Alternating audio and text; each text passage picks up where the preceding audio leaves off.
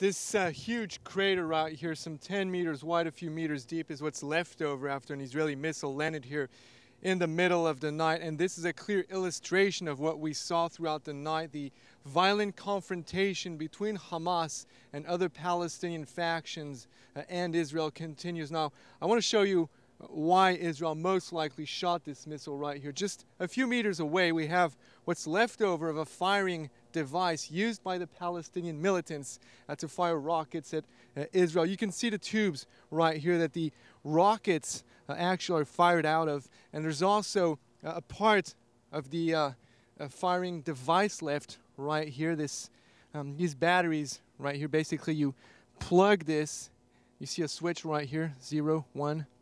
This shows that this was used, and these batteries are still warm. So you can tell that this was used very recently, probably last night in the middle of the night, which explains this violent activity right next to the hotel we're staying, just a few hundred meters away, shattering pretty much every single window in a radius of up to 200 to 300 meters.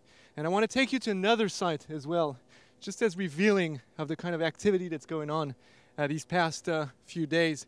Just on the other side of this wall, very interesting to see these objects right here that look very much like shells, those same missiles that are being shot by militants at Israel. The only difference is that these ones are made out of plastic.